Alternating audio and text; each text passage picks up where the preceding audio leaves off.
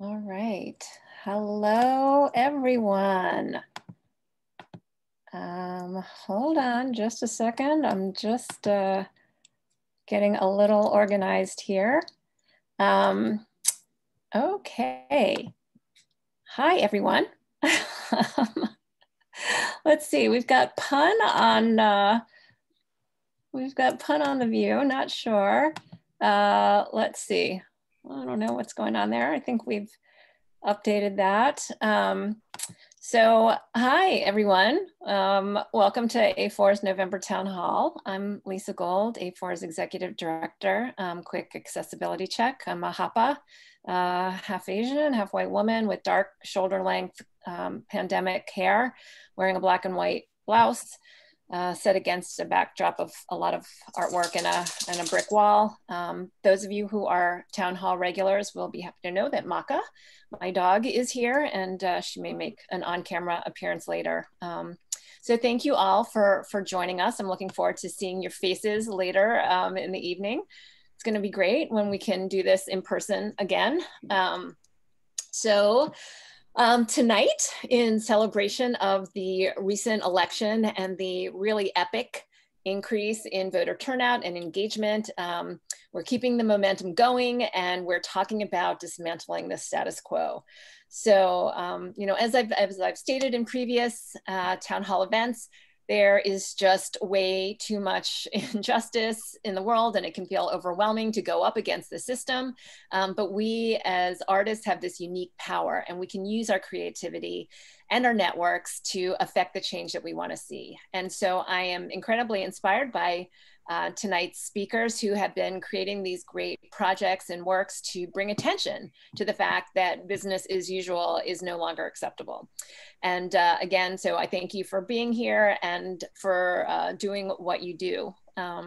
Those of you who are familiar with A4 know that we are dedicated to ensuring greater representation, equity, and opportunities for Asian American artists and cultural organizations through resource sharing, promotion, and community building. Town Hall is one of our signature programs that helps us fulfill that mission. So is anybody, I think we have a lot of people who have been to Town Hall events in the past. Yes, I don't know. You guys can raise your hands if you know how to use the Zoom protocols. There is a raise hand function that is accessible by clicking on the participants icon at the bottom of your screen. And then we're also, I wanted to let you know that we are recording this for our YouTube channel, and it is streaming live right now on Facebook. And I would like to ask you to also mute yourself if you are not speaking right now. So here's how tonight's going to go for those of you who have not participated, and even for those of you who have. We have a very a small group of presenters tonight. So what we're going to do, we're going to shake up the order a little bit. We're going to have our two featured presenters go first, and then we're going to have the group of people who registered to pitch. And usually these pitches, the short pitches, are 1 minute, but because we only have a few people presenting tonight, everyone gets 2 minutes. And if you go over your 2 minutes, I'm not going to be as harsh about muting you as I normally am, but don't abuse it. Okay. So after our second featured presenter, I'm going to call the names for people giving the short pitches, and your names will appear in the chat box in order. So please be ready to go when your name is called. And then after all of those people go, if there's anybody else who would like to make a short 30-second pitch about a project or whatever, I'll just put your name in the chat box, and also you can raise your hand, and I will call on you in that order. Also, please make sure to write your social media handle or your website in the chat box. So after you give your pitch, people will know how to follow up with you. And then after all of this, we'll have some breakout room conversations, so you can follow up or introduce yourself or ask questions or whatever.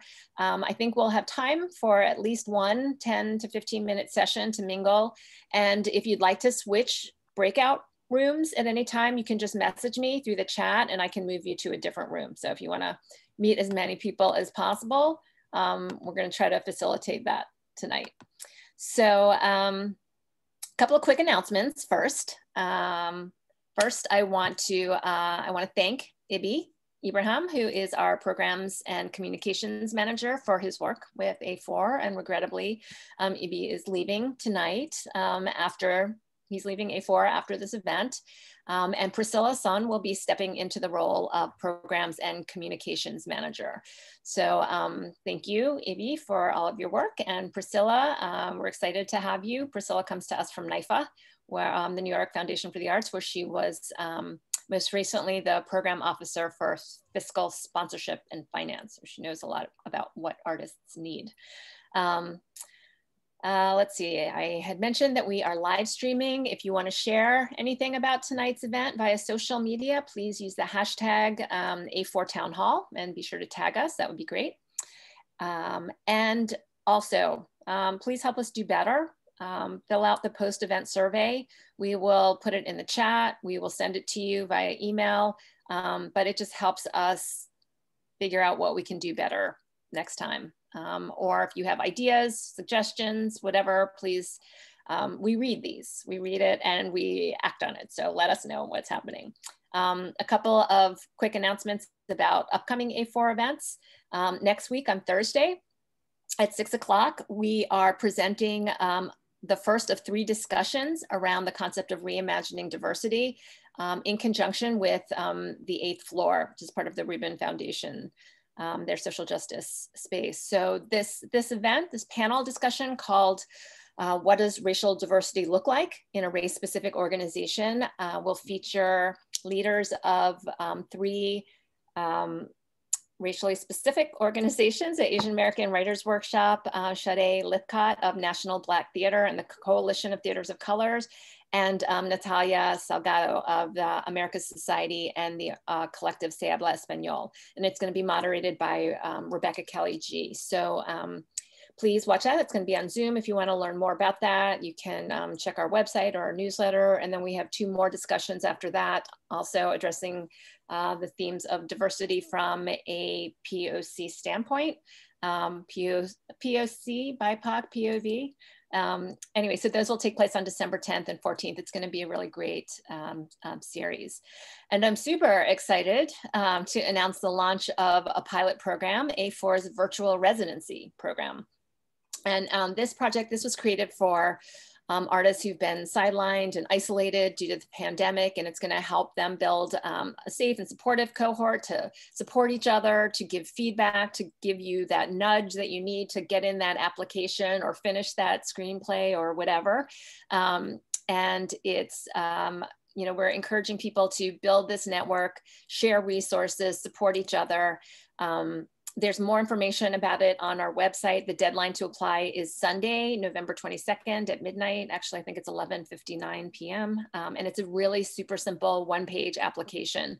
And I will pop that link into the chat box later, or you can, you know, reach out to us with any questions.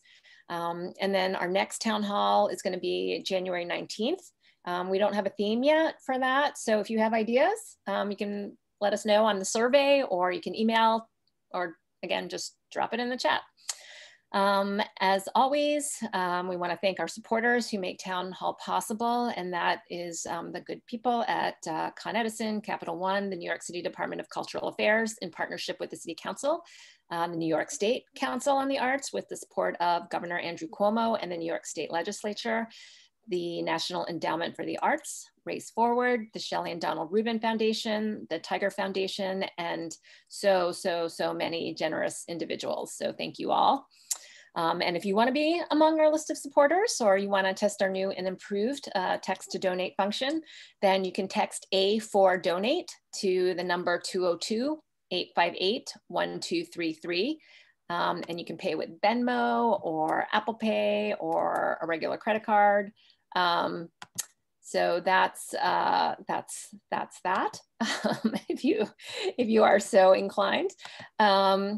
And so before the pandemic, before the whole world was virtual and on Zoom, we would be meeting in the A4 offices in Dumbo, which are on the unceded lands of the Lenape and Canarsie peoples. But since we are meeting virtually, I would like to share a digital land acknowledgement written by Canadian theater artist Adrienne Wong, as we're all occupying different physical spaces.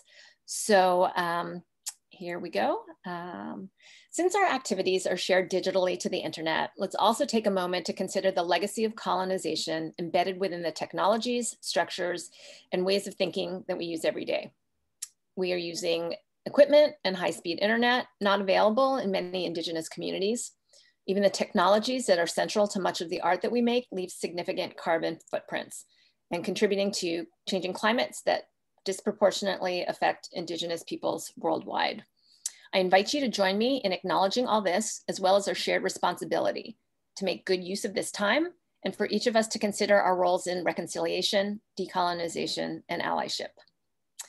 So now I would like to introduce our first featured presenter, Amy Koshman. Amy is an Iranian-American, Brooklyn-based artist, activist, educator. Her practice builds bridges between disparate communities to counteract fear with a collective sense of radical acceptance. And who doesn't need less fear and more radical, right? Her work has been presented at venues from Socrates Sculpture Park to South by Southwest, and she's participated in numerous high profile residency programs, and I could go on and on and on, but you can hear directly from her and learn about her work at tinyscissors.com. We are so excited to welcome Amy tonight. So here you go. I give you Amy Koshman.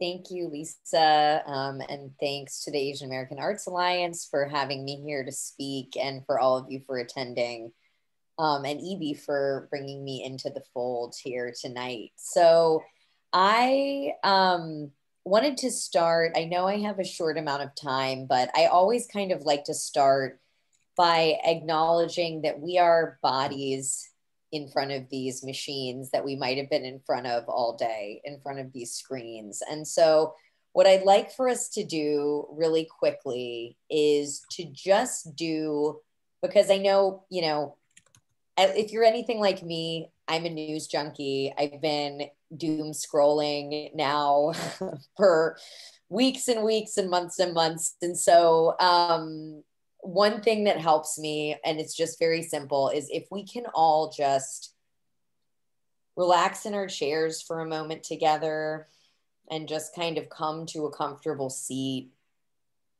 And if you're, you know, we're going to slow down for a second. We're going to take some deep breaths together, because I'd like for us to all kind of become present in the space together. So as you find your seat, wherever it is, chair, bed, floor, just go ahead and close your eyes for a minute. And when they are closed, and just trust it, just go with it, just go ahead, relax, close your eyes. Take a moment here to reconnect with your body, with your breathing. And let's just take a few deep breaths together. So we're going to be inhaling through our nose and filling our chest, and exhaling and sighing it out through our mouths, and letting it all go. So on 3, we can breathe in.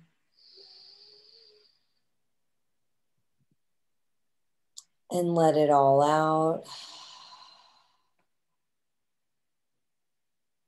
We're going to do a couple more of these just to calm our body down, to remember that we're grounded, we're supported, and we're empowered to make change through our grounding.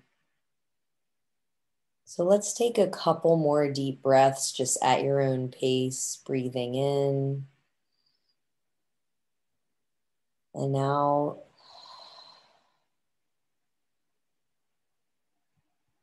One more. And this one, you can breathe in as deeply as you want and just really let it all out on the exhale.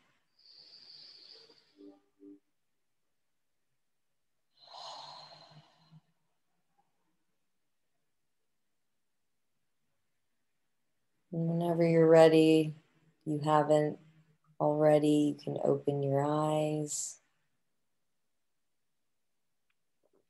And you can come back to this present moment we're in together. Thank you so much for humoring me. If you didn't do it, I respect you. I see you too. It's totally fine. So I just wanted to do that because a big part of my practice is just bringing people together. And as Lisa mentioned, creating bridges between communities. And in this moment, just kind of orienting all of us towards being human, being connected, and feeling that through this connection, even if it's just through breathing, that we're all in the space together, we're all activated, and we're all ready to participate. So on that, Evie, do you want to put my slides up? Yay.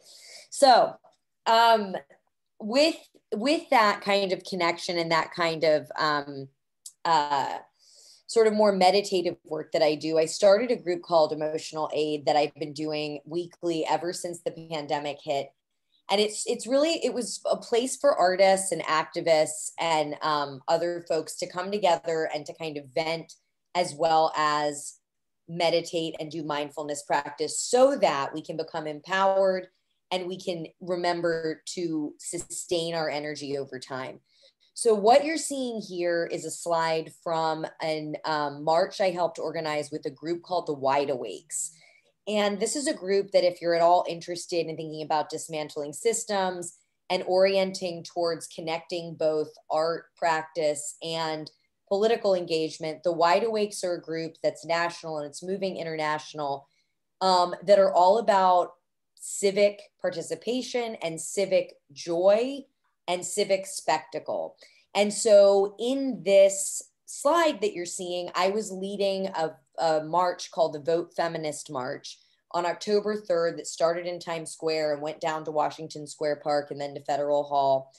And the idea was, how do we get folks activated around getting out the vote, making sure they understood that this was like not one of the most important elections, because they're all important, but this was a super important election to actually participate in. And so I was chant leading, and you can go to the next slide, EB.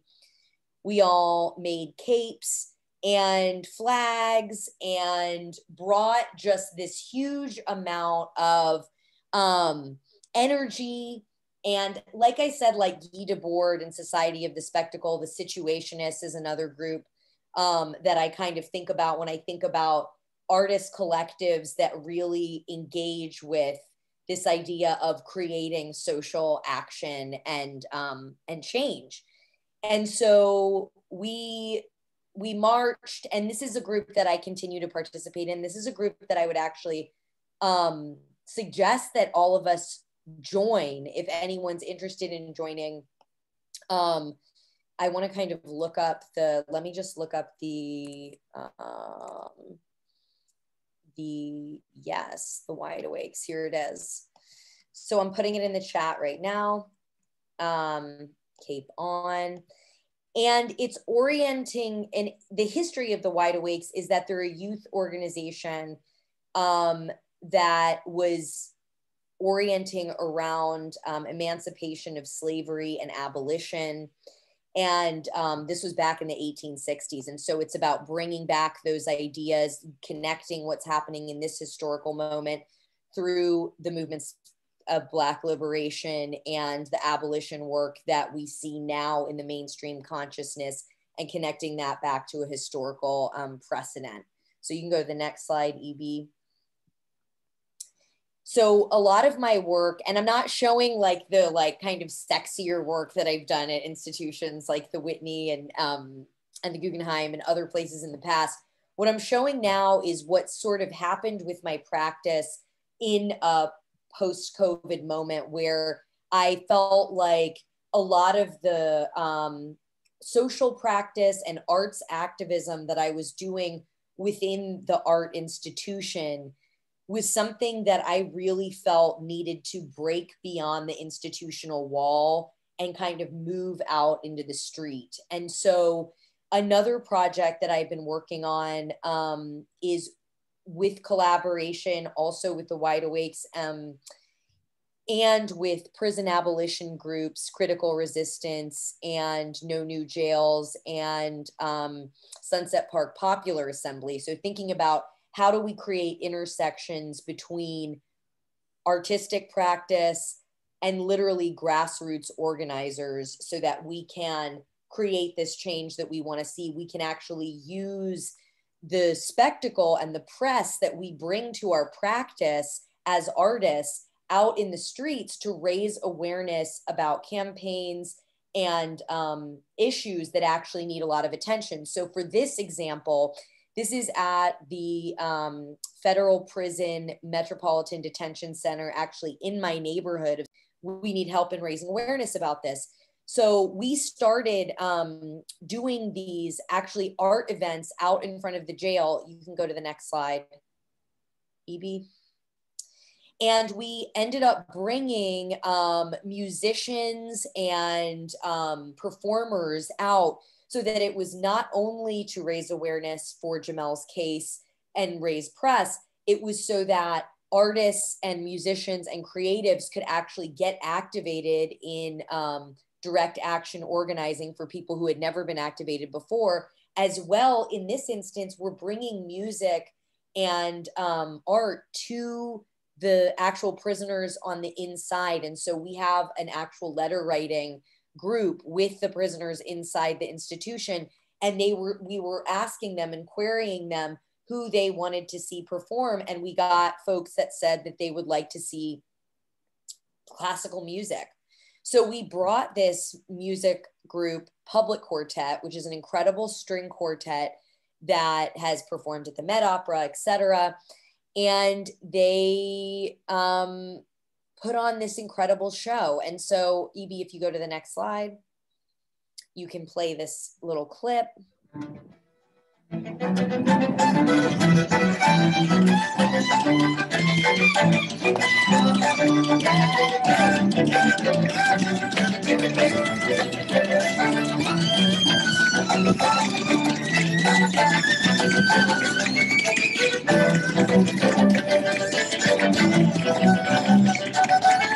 No justice, no peace. No justice, no peace. Free the NBC. Free the NBC. Free the NBC. Free the NBC. Say his name.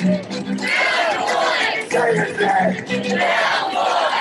Say his name. Now, boy. Say his name. Now, boy. See, you've been saying, that's so, but that's the trouble. Cool.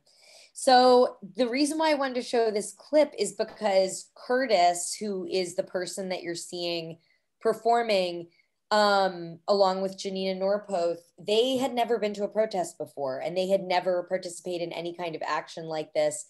And it was really energizing for them. And they continued and continue in organizing with us around the jail and in other abolition work that we're doing.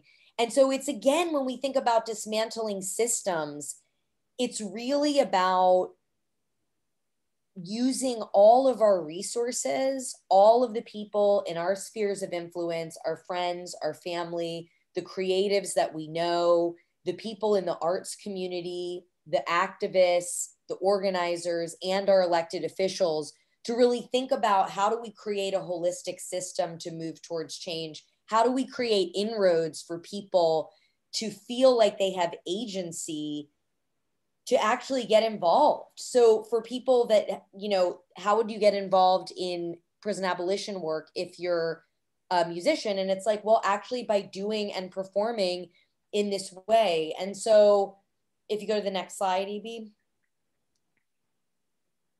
This is another sort of example of trying to bring people together around this idea of abolition. And when we talk about abolition, so let me just back up and clarify terms, because that terminology gets thrown around a lot. It literally, and the reason why I wanted to show this work for this panel is because it's literally about dismantling harmful systems and creating communities of care.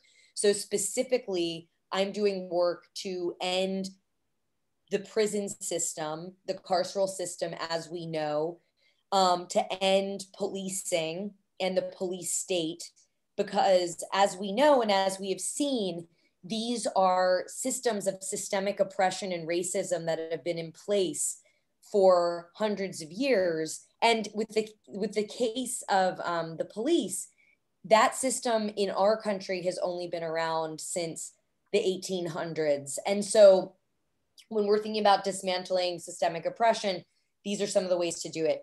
So this is a trailer for a longer video that I did that was part of a performative event that brought together City Council candidate Whitney Hu, abolitionist organizers, and the artist Macon Reed to think about, again, strategic ways to talk about these ideas. So this is a polyamorous dating show that brings all of these folks together. You can play the trailer now. Against Doom TV, this is the Love Triangle. Thank you, everyone. Now, let's meet our eligible bachelorettes. Now, Whitney, tell me your secret fantasy. Ooh, I think mine would be a world without prisons. I'm really in this to try and achieve abolition in our lifetimes. What's love got to do with it? Is this on? And that was the event. You can go to the next slide. That's a much longer video, and I'll put a link in the chat. But it was such an interesting dialogue because it literally, we created this sort of absurdist frame, and thinking about using absurdism in the practices of the Dadaists and other arts movements where we've seen, you know, even in thinking about like Sun Ra and the Afrofuturists, it's about sort of bringing color and bringing humor and bringing absurdism to talk about super heavy sociopolitical issues. So it worked, and this is a structure that I'm going to be using moving forward as we move into the city council races that are happening in June, in thinking about how do we get organizers, artists, and electeds in the same room talking about these issues. And so through these strategic art practices.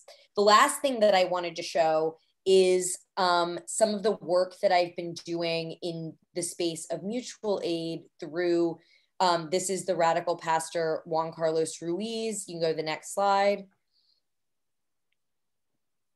This is in his church, the Good Shepherd Lutheran Church, where Tacombe, which is this amazing Mexican restaurant, has donated all of this hot meals and all of this food. Go to the next slide. And it became a hub and continues to be a hub for artists and creatives to kind of get involved and help the local community. This is down in Bay Ridge, Brooklyn. This is the artist Guadalupe Maravilla. This is the artist Jared Videra. And so many other artists and creatives have come through.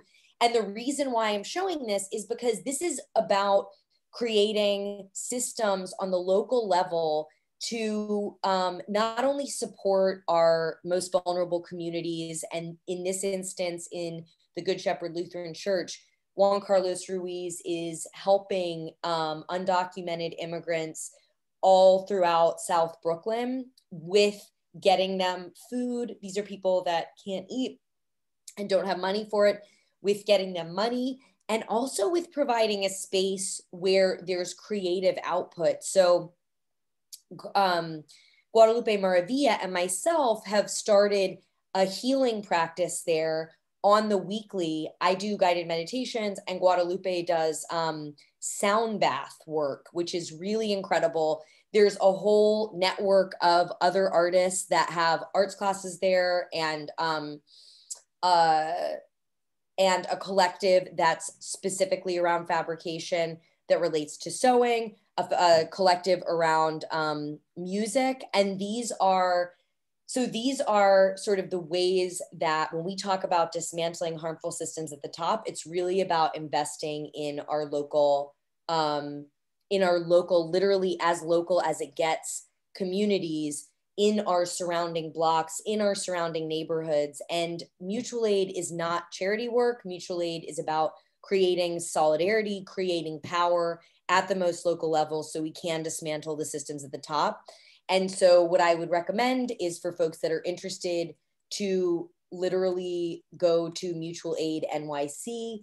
I'll put the link in the chat and try and get activated there. So if you go to the next slide, and this is my last slide, I'm having a panel on all of this tomorrow called Healing Mutual Aid and Moving Forward. It's on Zoom. I'm currently a civic engagement fellow at Pratt Institute, which is an amazing position for 2 years, where it's about doing all this work that I'm doing in terms of bringing civic engagement to the arts. And so we'll be having Guadalupe Maravilla, the pastor Juan Carlos Ruiz, city council candidate Sandy Nurse, speaking tomorrow about how to stay energized and activated, moving into this next chapter, no matter what happens with the election. Hopefully it all goes well. This is where our energy needs to kind of be focused, is on ourselves, our bodies, and bringing it full circle to what we did at the beginning of my talk, to just ground in ourselves and to stay energized so that we can continue to do the work that is so essential right now. So I sound like a hardcore activist. I am a hardcore activist. And I'm an artist that is very concerned about what's going on. And I hope that all of you stay energized, fired up, and I'm excited for what's next. Thank you so much. Thank you, Amy. That was amazing. So inspirational. The work is just, it's smart and generous and fun. And I can't wait to see what you do next. And I think you've illustrated for the community just so many ways that people can take action given their artist superpowers and resources. So thank you so much for that. Next up, our second featured presenter tonight is Pun Bandhu. Pun is an actor and a producer and an activist and the co-founder of the Obie award-winning Asian American Performers Action Coalition, APAC. Pun's a longtime friend of A4, and I'm super excited to hear about APAC's visibility report and how it's been received and its impact. So I give you Pun. Thank you so much, Lisa. And thanks, Evie, for setting all this up and for helping us through all of making this a really smooth event. I think these types of town halls are so important for creating community. They gave me permission to do this. I personally do not like it when I can't see who I'm talking to. So if you guys would humor me, would those who are willing to, would you be able to start your video so that we can all see each other? And I want this to be much more of a dialogue because I want to learn from you guys as well. I hate it when I can't interact completely. I'm a performer, so I need to connect, you know, and also unmute yourselves. I like it when I can hear people's laughing or reactions, or if someone has a reaction to something, I might invite you to share your response to the things that I'm about to talk about. So Evie, could you show me the gallery view? Is that possible so that I can see? Yeah, Evie, you need to stop sharing for a second so he can see. Oh, fabulous. Look at all these beautiful people. Yay. This is so important, I think, for a community. And you know, I just want to thank Amy too for the inspiration of her talk. Like, it was really, it's like, where do I get one of those capes? Sign me up. That was gorgeous. But also, I think it's so important, as we've seen in the past 4 years, how important that type of public protest and making noise and saying, no, this is not okay, is to changing people's perceptions, to creating sort of what can be said and what can't be said, and speaking out against injustice. I think it's so important. What I'm going to talk about is more about dismantling the system from the inside in a way. I think it's two different ways of working, and I think they're both really needed. They both, in a way, sort of those working outside the system sort of pushes the system sort of further towards a more progressive, I think, agenda. But you also need people working on the inside as well, and sort of helping to slowly dismantle that house brick by brick, you know, and without, by dismantling in a different way, you know, dismantling people's ideas of what is possible, dismantling, sort of raising their levels of consciousness, I think, to really see what is happening. And I think that's sort of been the path of APAC. Just to take a step back, first of all, I want to know like who I'm talking to. How many people here? So APAC stands for the Asian Performers Action Coalition, and we're a group of performers. I'm just wondering how many people here consider themselves performers? Raise your hands. Great, I see you, Chen. Anjali, yes? No? Okay. How many people here are directors? I see my friend Nana here, Dakin is here. She's a director, I know that. Arpita, am I saying your name right? And unmute yourselves, guys. It's Arpita, just Arpita. emphasis on the first syllable. Thanks. And I know Nana as well. We're fabulous. Directors and friends. Nana's sort of the hub of many wheels. I think she's everywhere. How many people here consider themselves visual artists? Great, I see you, Amy. Great, fantastic. What about writers? Any writers in the room? Fantastic. A lot of multidisciplinary too, I see. I see you, Kath. I see you, Evie. Fantastic. What are some other artists that people consider themselves that I haven't mentioned? Andrea Louie, I see that you're here as well. Fantastic. I think administrators as well also have to have an artistic understanding, especially when you're an administrator of an artistic institution. Any other art forms here that I haven't called out? Filmmakers? Dancers. I'll just put out there that producers can be artistic, but I know we sit on the other side. I love that, Cynthia, and thanks for being here. Cynthia, by the way, you guys, is part of, has created a commercial producers platform of BIPOC producers, which is so exciting. I don't know if you saw that in American Theater Magazine. Cynthia, do you want to talk about that for like 2 seconds? She's going to talk about it in the pitches afterwards. Awesome, fantastic. Thank you, Punda, that's very nice. And Miranda's here as well. And Miranda's here as well, fantastic, wow, great. So let me take a step back a little bit. I love that there are so many artists in the room. My journey as an artist, first of all, I'll take it even a further step back to college. I have to tell you guys sort of something that I like to own up to or fess up to is that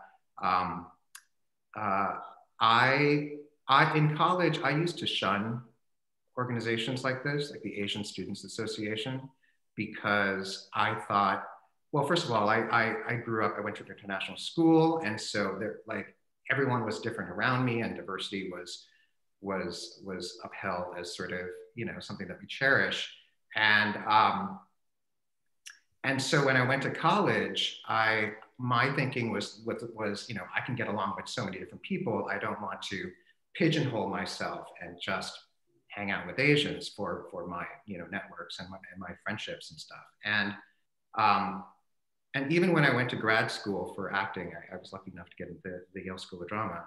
I felt like I was going to be different as an actor. I was going to break down barriers that, you know, previous Asian actors hadn't been able to before, the arrogance of me.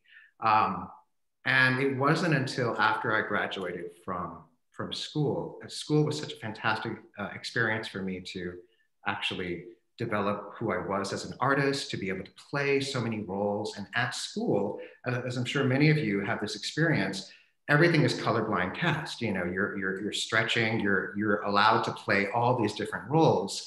And that's sort of where I came from in a way. At international school, everyone was able to play all these different roles.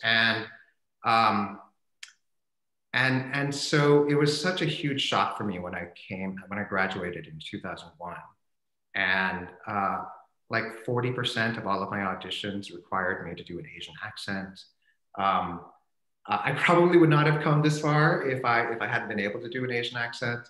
And so many of the roles that I was going in for were so stereotypical. And I got a lot further than, you know, like I was happy with where my career was going, but I realized that so many of the roles I was playing were on the periphery, or they weren't able to capture who I was as a person and all the multidimensionality that I had to give. You know, I felt like I wasn't seen, that the industry only wanted just a small sliver of who I was. And so I've been doing it for 10 years. So this is in 2011 now. And it was at that point that I was getting a little frustrated. And, and I decided, I got an audition at a theater company that I had been, you know, they specialize in new work. And that was sort of where I wanted to sort of cut my teeth as an actor. And I love that sort of collaborative process, you know, of seeing of building something that's never been here before. And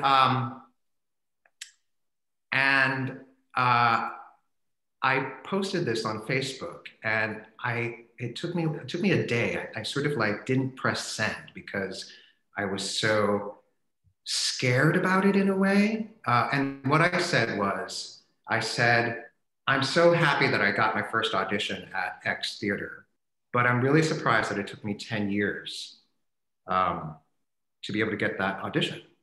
And I looked back at all the things that they had produced, and you know, there were only like 2 other shows in their past 10 years that required Asian actors, and one show was all female Asian actors. And so, of course, there was they didn't know who I was. Of course,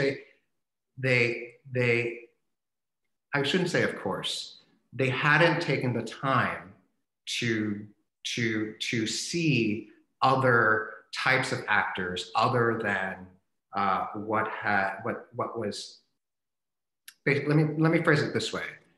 They weren't interested in having me come through their doors until one of their playwrights, who was actually a white playwright, actually wrote a character that said Asian. And at that point, they had to scramble because they didn't know Asian actors. And so they were like, we need to see everybody. And that was why I got my first audition there. And I was scared to post it because I didn't want to seem like I was a whining actor. I didn't want to seem like I was complaining. And that raised like a floodgates open. I got like over 300 comments on that Facebook post where people were like, I've never auditioned there either. I've never auditioned at this theater or that theater. And this was coming from Obie award-winning actors that had been in the theater space for over 30 years, people that I admired. And I was like, is this what I have to look forward to? Is this why I'm killing myself? You know, is this my future where, you know, we're constantly going to be on the margins and never, not only sort of be able to establish a sustained career for ourselves, but also make the money that we need to, you know, because as we all know, when you work in off-Broadway or off-Broadway theater, you just, so many fine, fantastic artists that I admire have gone by the wayside because of the way that the system is set up. And anyways, as I said, it created this like outpouring, and Ralph Pena at my youth theater company was like, you know what, we need to get people in a room. and he gave us a room. And out of that emerged the steering committee for APAC. And we had a series of roundtable discussions, forums where we had, the first one was for Asian actors, and then we added writers, and then we added directors. And you know, there were over like 400, 500 people in a room. Everyone felt the same way. And that to me was such an eye opener for me, because I guess I never thought that my experience was similar to other people. Like I guess I always thought that other people were succeeding in ways that I wasn't, or I just needed to try harder, or, you know, everyone had a different path. And what was so empowering that came out of this community was the fact that we understood that it's systemic. You know, no matter how talented you are, no matter what school you went to, no matter whatever, it didn't matter. These were obstacles that all of us were facing to one degree or another. And it was at that point that we were like, you know what, it feels like things are getting worse, but we don't have the data to back that up. And how do we, you know, we had all been working and we had relationships with different theaters and networks, but we didn't have the ability to say, here's what's happening. And so at the time, there were no publicly available statistics on representation across New York City theater. And so we actually had to do the hard work of counting up, you know, in the past, we looked back, this was in 2011, and we looked back 5 years, and we were like, okay, what are the numbers? And it's all public information, you know, it's all out there. So let's see, you know, of all the shows that Manhattan Theater Club produced in the last 5 years, how many were Black, how many were Latino, how many were Asian? What about the Roundabout Theater, you know? And I'll show you here. Evie, could you put up my first slide? This is an old statistic from a report that we had that we released 3 or 4 years ago in 15-16, where we finally had 10 years worth of data. And remember, we had started out in 2011 and looked back 5 years. So the stats actually go back to the 06-07 season. And you can see that in the 06-07 season, this is on Broadway and at the not-for-profits, there were only 9% of all available roles went to African Americans. Only 2% went to Latinx. Asians were at 3%. Middle Eastern, Native American, American Indian, and disabled actors were all combined less than 1%. The numbers were so statistically insignificant that we had to group them all into one group at the time. So you can see the orange bar there. If you crook your head, you know, to the left, is it says minority actors 15%. So if you look at that orange bar across the board, you can see things have improved in those 10 years, 15%, jumping up to 23% in the 20s, you know, and so this sort of coincided with when this diversity conversation was became a national conversation around this time in 2010, 2011. And so you can see that things are progressively getting better. But if you look at the numbers, look at our numbers for Asians. So we went from 3%, and we didn't really hit 5% until the 12-13 season. That was because of The King and I. And it's mind-blowing to me that one show actually ended up hiring more than half of all of the Asians for that season.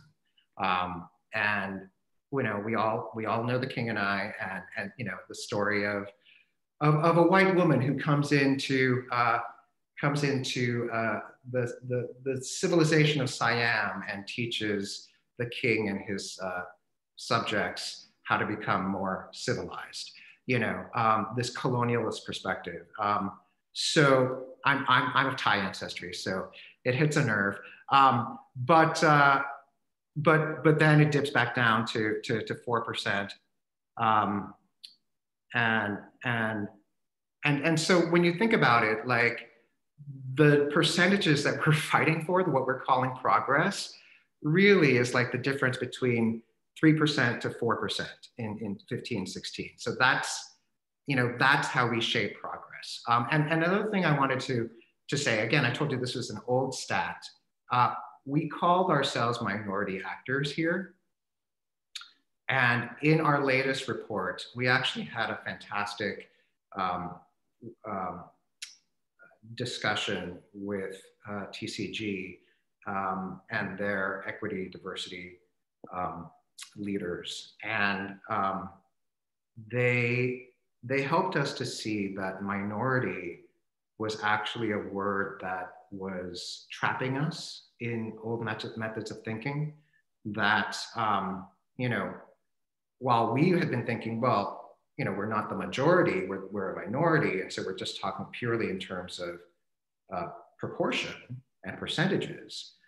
The root word in minority is minor, you know, and to think that we are less than something, or it has that implication and it carries that meaning throughout. And I think an important part of dismantling things is also dismantling our own thinking about our position and what is possible and who we are. So the word minority now feels so weird in my mouth to even say. And when I hear it, like I twinge a little bit. And so that's something that I just wanted to put out there, because it might not be something that people hear in the same way yet, but I think it's getting out there. So let me just stop here, and I'd love to hear sort of how this all hits you. If you guys have similar experiences, or what you think about terminology and the word minority, and what comes to your mind when you look at stats like these.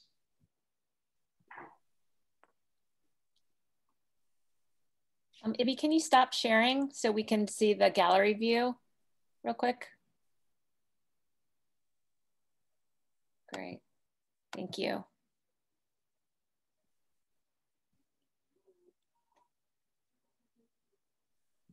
Any reactions?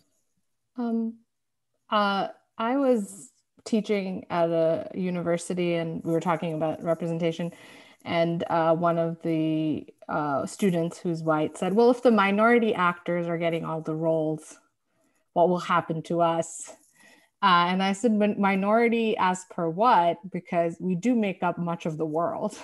So that's a way I've framed it. But I'm just wondering also about that sort of, like, as you look at the 35% or the increase, there's a lot of times there's this conversation, I feel, of like, yeah, and of course you're getting all the parts now. Like it's somehow like very hip and like in to be a diversity, I think, in all the things. But I've heard that a lot, which is quite infuriating, about how easy it is for actors of certain from marginalized communities. So, yeah.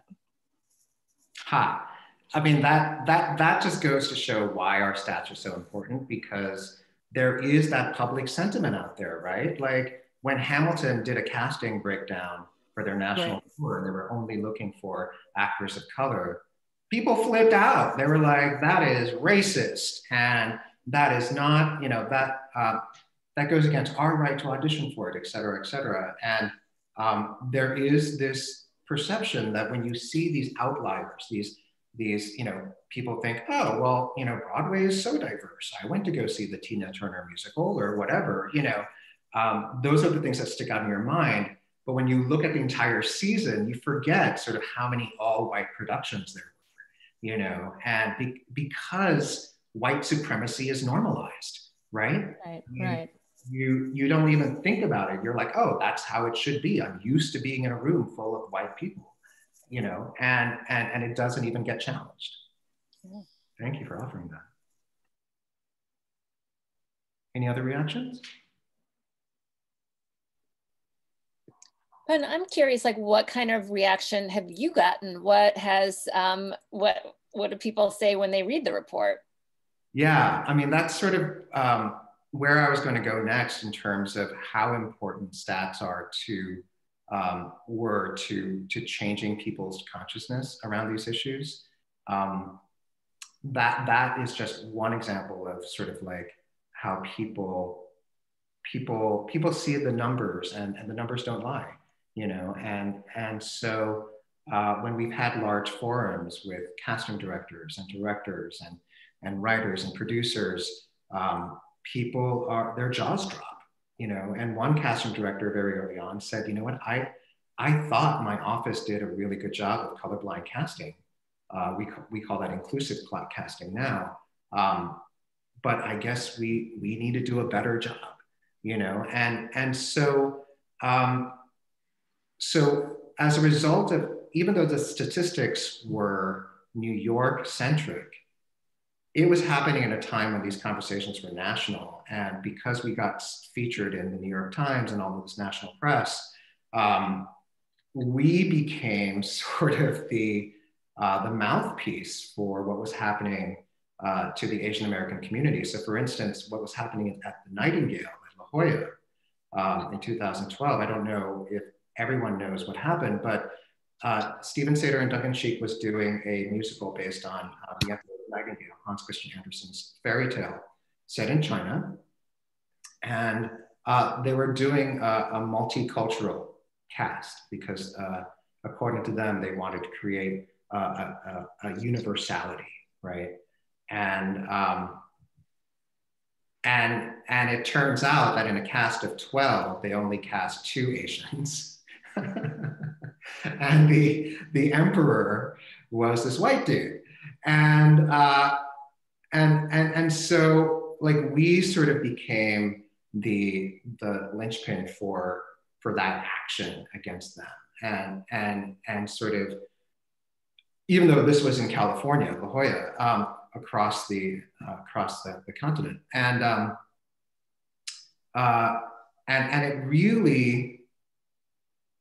it really was a tough nut to crack, because we got so much flack from it, from the LA Times as well. You know, we were being accused when we said that it was basically, what they were doing was an act of yellowface and whitewashing.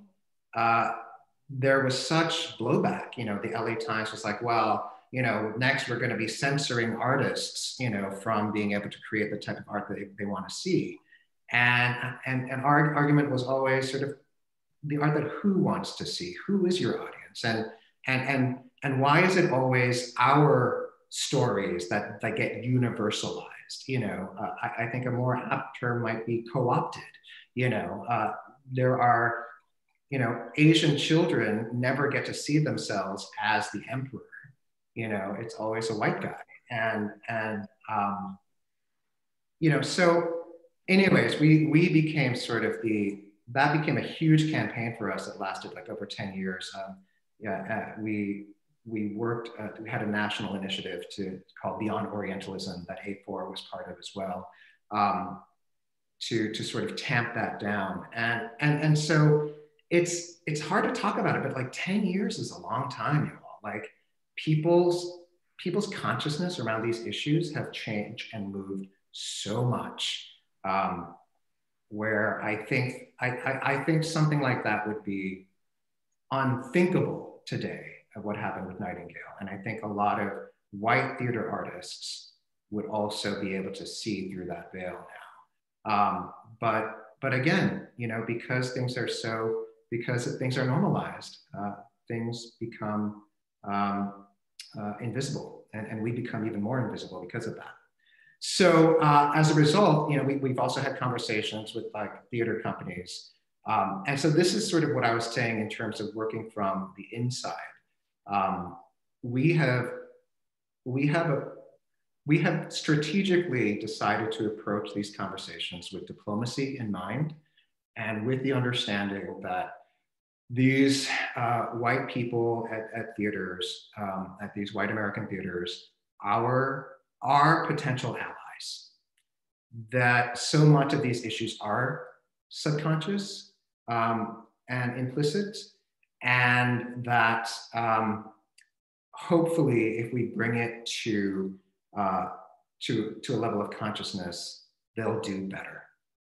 And so for a period of years, we released reports where things were getting progressively better, and we were able to say, oh, look, Asian actors increased by 2%, and Latino actors increased by 3%, and or whatever. African Americans certainly have been the best, have benefited the most in the last 5 years that we've seen in terms of percentages. But then it became about, one, we don't want to, we're pitting ourselves against each other. It's like crumbs from the table of joy. It's like that we're fighting against ourselves, against those few slices that are available at the pie. And it's like, that's a function of white supremacy as well, and so for our last report, we actually grouped all of us together as BIPOC and sort of talked about the statistics in relationship to the white numbers, so that white supremacy, that theme was front and center and very clear. 80% of writers on Broadway were white. 90% of directors on Broadway were white. And let's go through those stats while we have them. Evie, could you, we'll just roll them quickly. So the first one is actor stats from our latest season, which is the 17-18 season. Who is visible, who is invisible. So as you can see, it's now all the white faces are encompass about 62% of all available roles, which is much better than the stats that I showed you before. But it's still about 2/3 of all roles went to white people. And so like images like that sort of makes it really clear. It sort of sends that message home much clearer, I think, than the previous image where there were like percentages and 2% changes year to year. And we've also become much more overt in our language. The thing was, our strategy also changed. While we were more diplomatic and we were able to get much more traction to help theaters as they diversified, it still wasn't enough. It wasn't moving fast enough. And what happened this past year and with the last 4 years of the administration, it's really emboldened us, where you can actually see it in our language. White actors continue to be the only race to overrepresent by almost double their respective population size.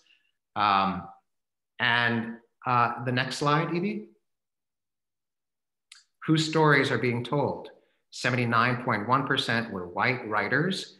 There's no question that the New York theater industry has a bias for white writers. And you can see the breakout on the right side between the nonprofits on the top and Broadway on the bottom. It's a difference between 79.1% and 80%. So it's basically the same.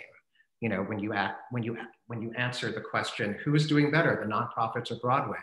The nonprofits are doing a little bit better nominally, but it's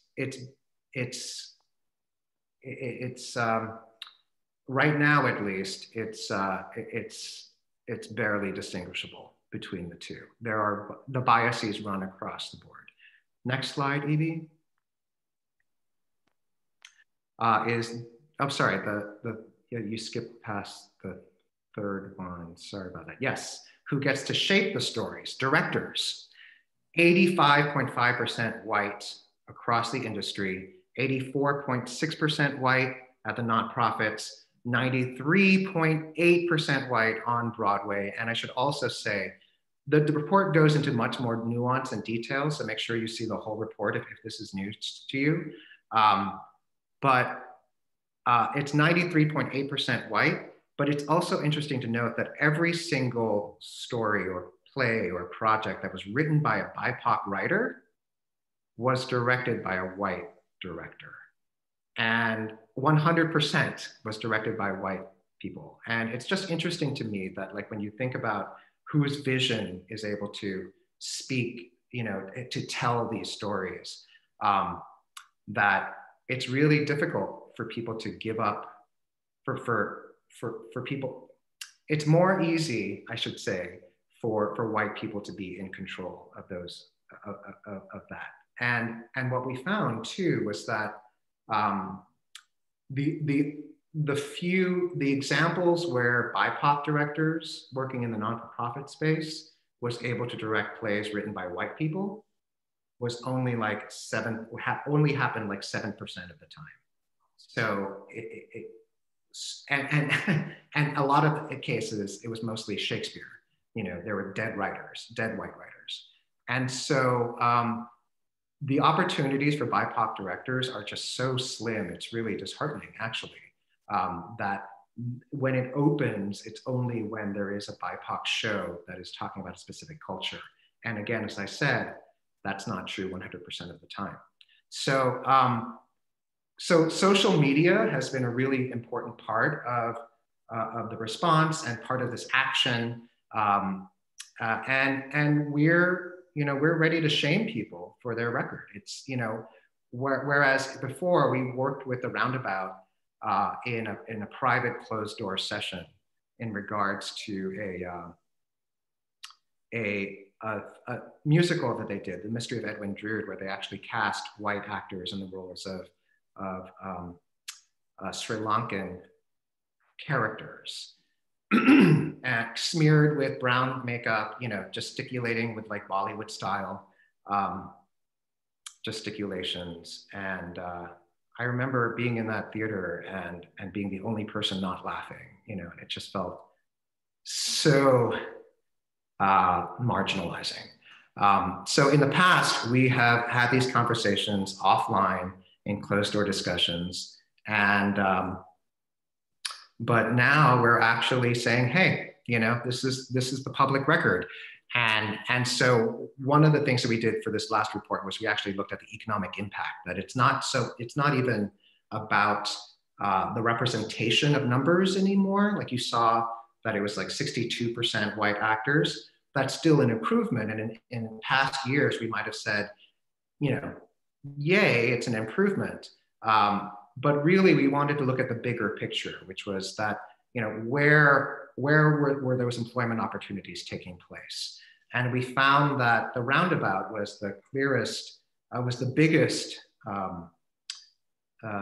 offender, actually, when it came to wage gap, because so many of their projects were being produced, so many of the BIPOC projects that they were producing were being done in their smallest spaces, which also has smaller contracts and less money.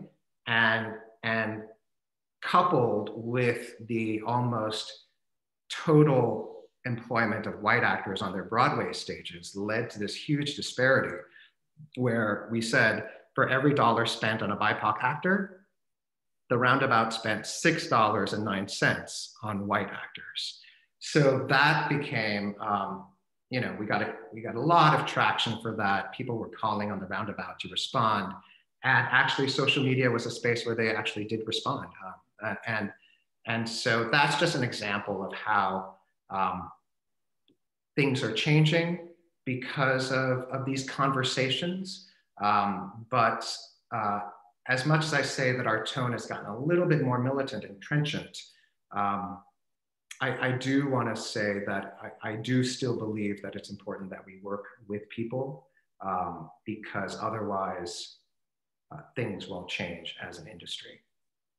So yeah, any responses to that? May I? Please. Yeah, it's been extremely interesting subject for me to listen. I'm from Japan. I'm immigrant here, but there is too many, so I cannot say everything right now. But this is something I've been thinking so deeply as an artist for my entire. I am a director directing career in USA. You just told King and I when you explanation. I know, as a director, I know there is no limitation, no restriction when actor want to transform into character, to get any character, because Ken Watanabe, for example, who was a king in a Broadway, he can perform probably this kind of character in United States. But when he go back to Japan, he is a big star. He has every character in the world, because in Japan, all Asian, many other, he can perform everything with no doubt. Nobody doubt it. The audience doesn't doubt it. And also, like he bring his own Shakespeare performed role to London. London audience doesn't have no problem about it. For actors, if I talk about arts, artistic form as an acting, artistic form as a directing, there shouldn't be no limitation what you do.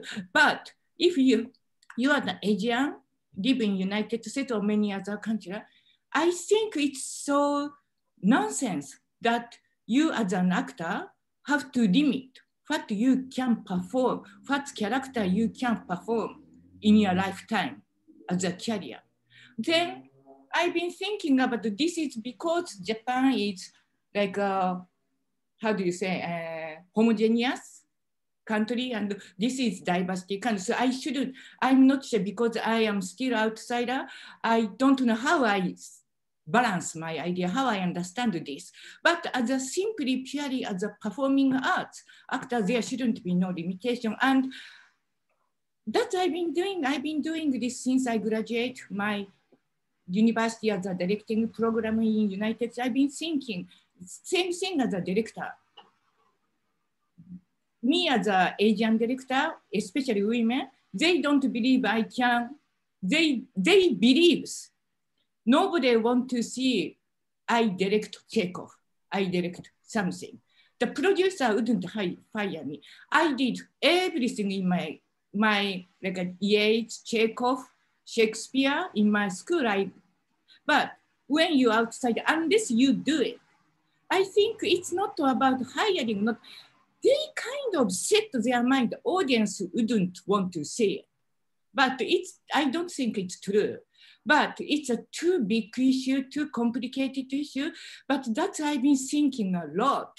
And I truly believe I probably don't understand real American social issue because I didn't born here, I didn't grow up here.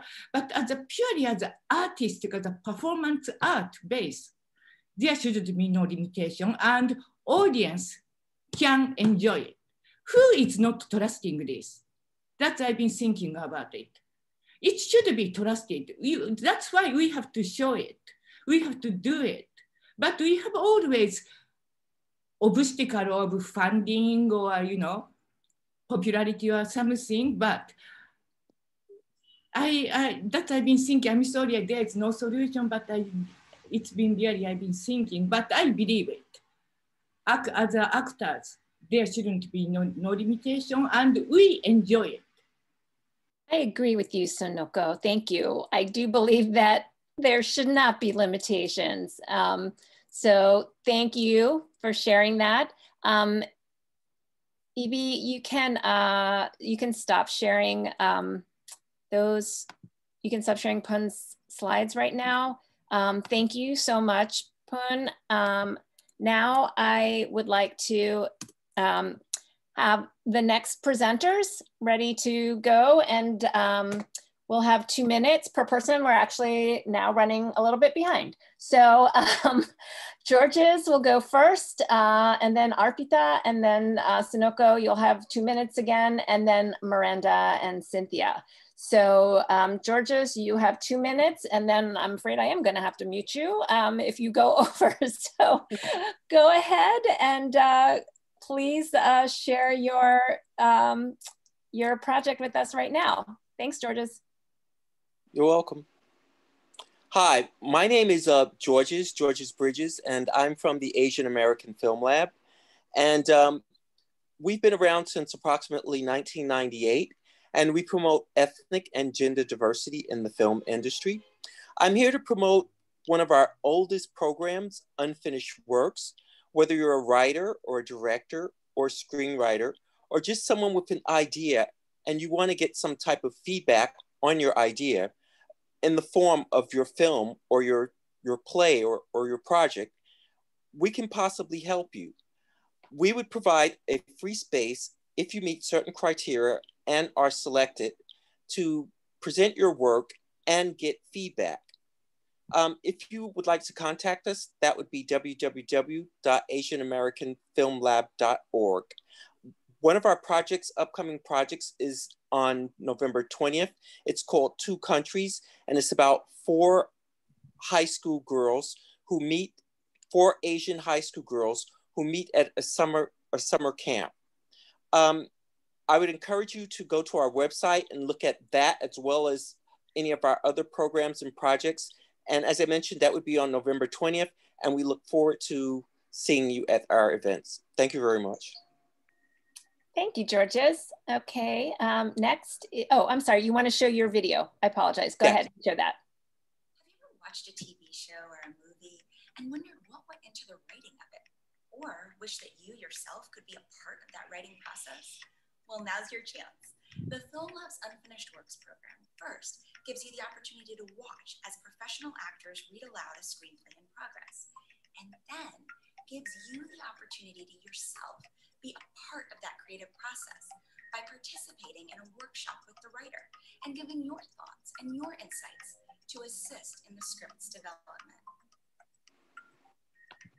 I'm Keelan Bowers. Unfinished Works is Film Lab's longest running program. We connect writers and actors and the public to exhibit and support diverse and cutting-edge stories and artists to create a dialogue about issues that affect us all through the medium of television and film. I'm Ginger Ifan Chen. This fall, the Film Lab invites you to a live online workshop every month, every third Friday at 5 p.m. Pacific. We have an amazing lineup of science fiction, historical satires, and noir thrillers. Please learn more and RSVP at www.film-lab.org. That's film-lab.org.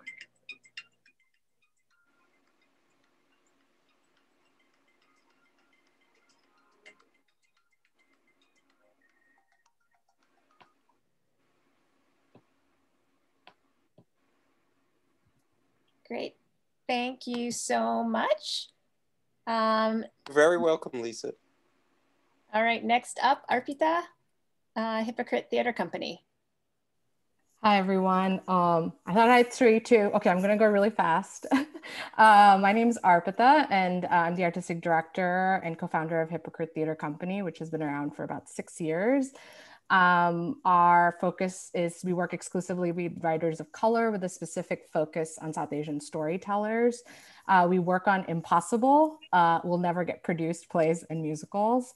So when COVID hit, we looked at these plays and we wondered how we could mount our impossible plays and reach even more audiences at this time. We listened, we planned, and learned a lot, and are now ready to mount our virtual season of 2021. If you could go to the next slide. Our first production is Bollywood Kitchen by Sri Rao, which we're co-producing with Geffen Playhouse and talking about trying to dismantle from the inside, and which is written by Sri Rao. And in this show, he'll be cooking his signature chicken curry or chickpeas, and you can cook along with him. You'll get a box of ingredients, and he's going to talk about his life growing up in Mechanicsburg, Pennsylvania. Yay, Pennsylvania. And his attachment to Indian food and Bollywood films. There's going to be clips from Bollywood films and also a Bollywood DJ party. And if that sounds exciting to you, I hope you'll be interested in partnering with us as a producing partner or a community partner for the remainder of our season, and specifically a virtual production of Running by Danny Pudi. If you could go to the next slide. Some of you may know Danny from Community or Mythic Quest or DuckTales. Danny grew up a Polish Indian American, but never knew his Indian dad. He reconnected with him a few years ago after becoming a father himself, but just a few months after that, his father passed away. For the past year, Danny and I have been developing a show about his journey to go figure out his father, and this journey actually takes place within an interactive video game. If you go to the last slide. As Danny's avatar collects objects from his dad's apartment and meets people from his father's life, the audience goes along and sometimes even guides Danny on which road to take. It's a moving and funny tale resonant at this time of division because it's about searching for identity, understanding, and forgiveness, all through a video game. Our goal is to create another engaging production with particular attention of audience engagement and the experience. We really believe in pooling our resources with a partner will be great, as the Geffen and Hypocrite partnership has been. We're looking for any kind of thing, financial, resource sharing, cross promotion. And here's a little clip from a reading we did. Where am I from? Okay, I guess it depends on who's asking, right? If they're wearing Chicago sports gear, I'm from Chicago. If they are speaking Polish, mam rodzinę w Białymstoku I Warszawie. If they're South Asian, I'm from Andhra Pradesh. And if it's a white nationalist, my answer is a white woman's birth canal, just like you. And then I run. I'm from a family of immigrants that made tremendous sacrifices to get me here today. Okay, so when I was 11 years old, I went to Poland. I was excited to see where I was from for the very first time. I thought everything would make sense. We boarded this bus in Warsaw when I heard the word z powrotem. Z powrotem means to go back. I turned my head and I noticed this man. He was staring at me. Z powrotem, he said once again. He was telling me to go back. At the time, my impulse wasn't to run, but to correct him and say, actually, I'm 49% Polish, 23 in me says so. So technically, you can only send half of me back. But I didn't speak. I pretended. Okay, thank you. Thanks, Arpita. Next is Sonoko from Crossing Jamaica Avenue. You have 2 minutes. I know. So Evie, please flip the slide when I say next, please. I'm still excited and sorry, I'm not calm. So my company, Crossing Jamaica Avenue, is a to bring audience original theater experience, that unique meld of West and East. So since its inception by Japanese migrant artists, we have been devoted to produce hybrid productions. If you would you please go next slide? Yes, like we do a verbal and non-verbal. Please, next. And the series of readings of Japanese plays about atomic bombing or nuclear plant disaster. And next, please. And we try to reach out to young audience with our folktale inspired productions to discuss about social issues which we found in the inherited stories. And next, please. So we start this theater to go, which is very interactive theatrical experience at home or classroom. So currently we intentionally limit the audience, like a 20 up to 25 people, to make this interactive, tangible experiments. So we are planning to tour. It's like a virtual tour to any schools, classroom, or any community group, which will give very personal touch to the audience. So if you are interested in, please contact us. I will show you where you can contact. And the last slide, please. So now we desperately need notion of building bridges. So we're going to have a in-person, online hybrid project next year, 2021. And we really would like to contribute to bridge the isolated ideas through our production. So please like our Facebook or visit our website for our update. Thank you so much, Sonoko. Appreciate that. And then last in the 1 minute, 2 minute pitches tonight is the industry standard group, Miranda Go and Cynthia Tong. You're up. Hi, everyone. My name is Cynthia J. Tong. Hi, everyone. Miranda Go here. We're two of the founding members of the Industry Standard Group. TISG is the first completely BIPOC commercial theater investment and producing organization in the country. Our pillars of our mission are access, disruption, and support. Our focus is on promoting work reflecting the diversity of our country, increasing the presence of BIPOC investors and producers in the commercial producing field, and expanding the access and opportunities granted to BIPOC communities within the industry. We recently launched 2 weeks ago, but over this past year, we've discovered that about 98% of producers and investors on Broadway are white. Reflecting on this racial inequality, we wanted to change the perspective that BIPOC folks don't really see themselves as stakeholders in the commercial theater, and wanted to create our own narrative that we are and can be a part of it.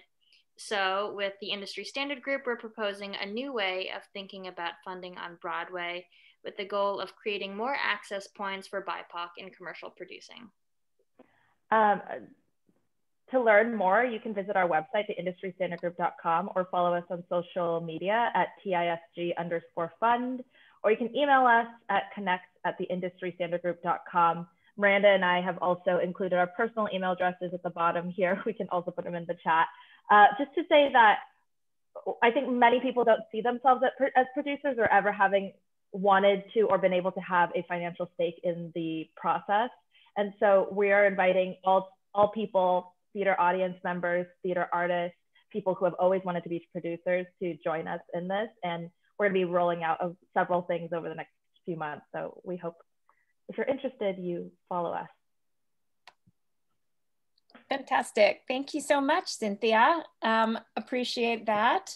All right, so that was a lot. I think we all believe now in the power of community and for us, by us. So like no one's gonna do the work for us. We gotta do it for ourselves. And that's why communities like this are so important. So, whoops.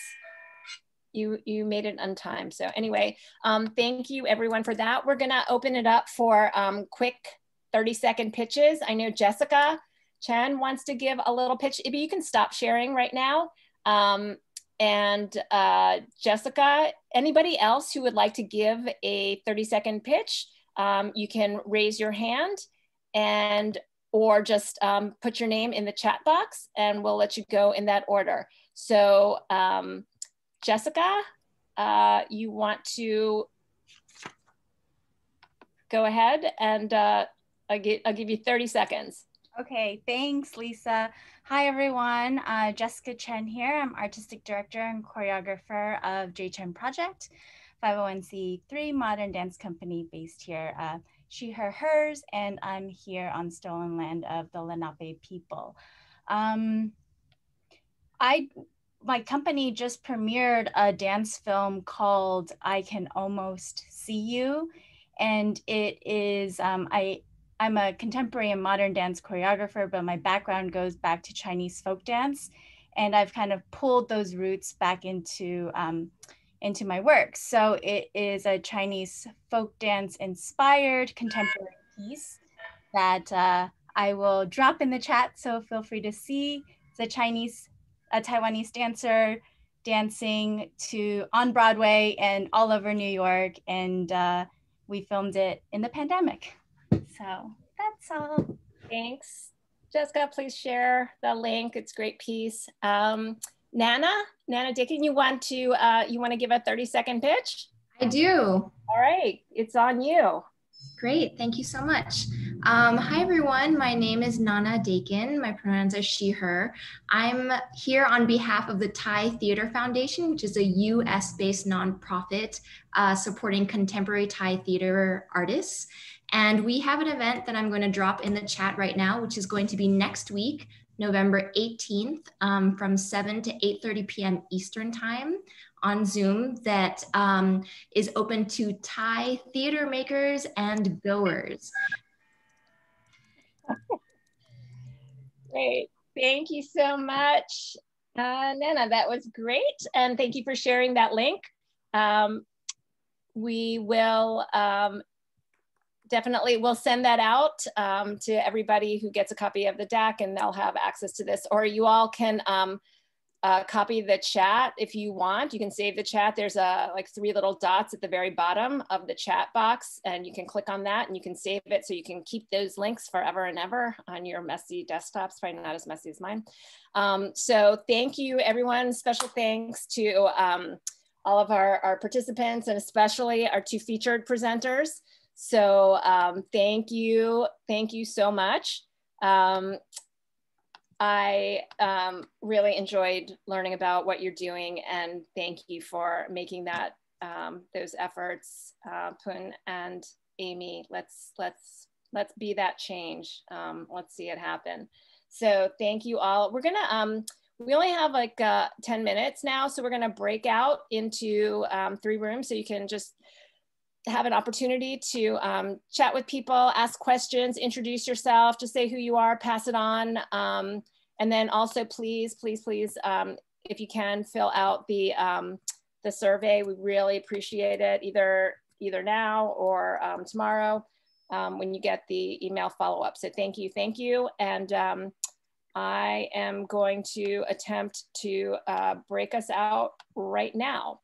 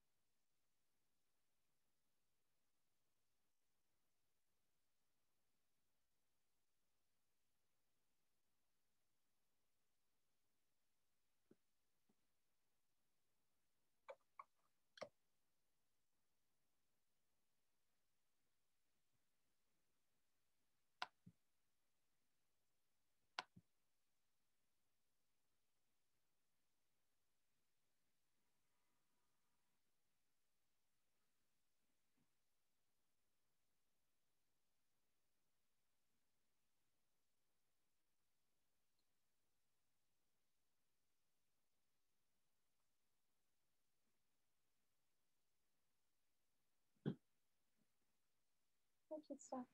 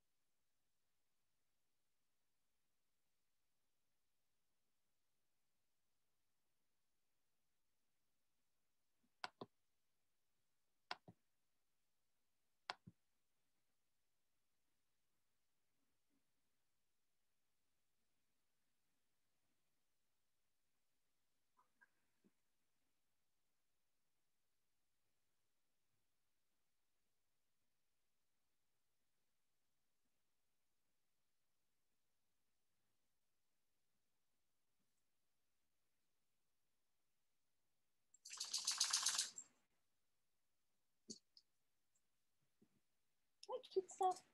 Give me your thing. Give me your toy. Go get it. Go get it. Give me the toy. Give me the toy. Give me the toy. Give it to me. Come on, give it to me. Give me the toy. Ay, ay, ay.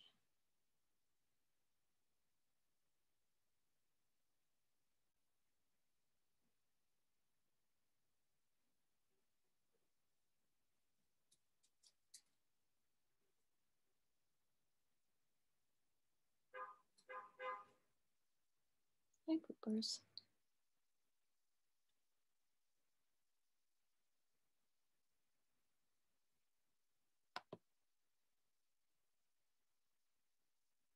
Give me that. Give me that.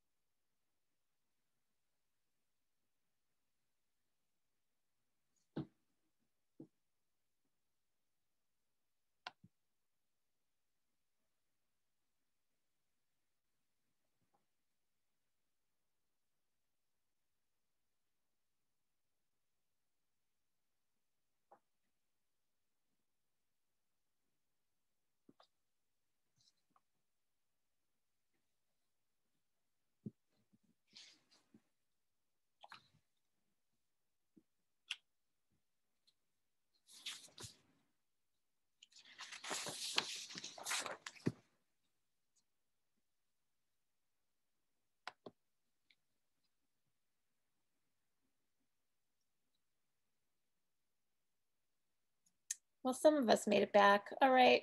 Well, thanks everyone for joining tonight. Again, thanks to Ibby for helping organize this, and to the whole A4 team. Thank you all, everybody. Hopefully we'll see you next week for the Reimagining Diversity panel. And feel free to reach out with any questions, and we'll follow up again with the survey and the slide deck for tonight. So thanks everybody. Let's pose for a picture, say cheese. Okay. Thanks, have a great night, everyone.